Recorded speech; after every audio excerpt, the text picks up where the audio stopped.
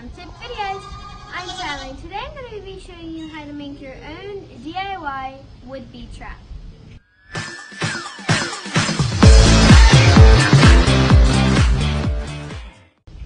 Hi, welcome to Sally's Farm Tip videos.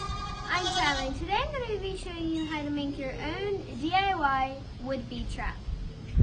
We are making a would-be trap because the would-be's have been tearing up our barn. This will trap them and kill them.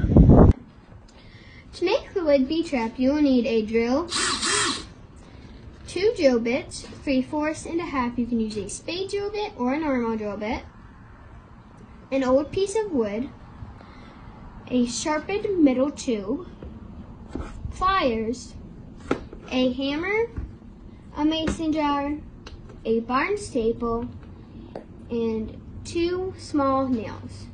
You will also need a 4x4 piece of wood that is 6 inches long. To begin the first part of the would-be trap, you will need the drill and the 3/4 drill bit. You will load the drill bit into the drill. Then you will drill a hole into the center of the wood, about 2/3 of the way. Now that we have drilled the top center hole, we will be drilling diagonally with the 1/2-inch drill bit until we meet the center hole.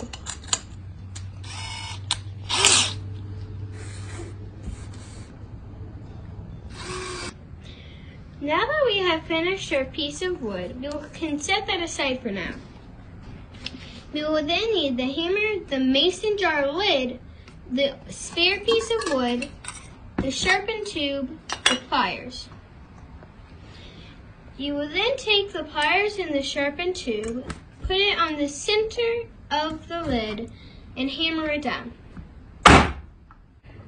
You will need to hammer it a few times until the metal tube picks up the piece of the lid.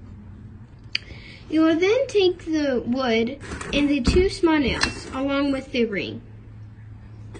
You will put the lid back in the ring, and you will take your 2 small nails and you will hammer them onto the sides. Make sure that you do not hit the tubes that you drilled. Now that you have hammered the 2 nails in, you will need the barn staple and you will hammer it on top.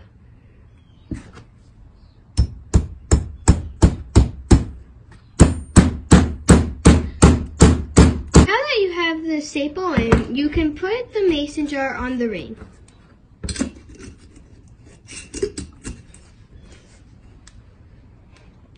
Now you can go hang it. This should be your final product.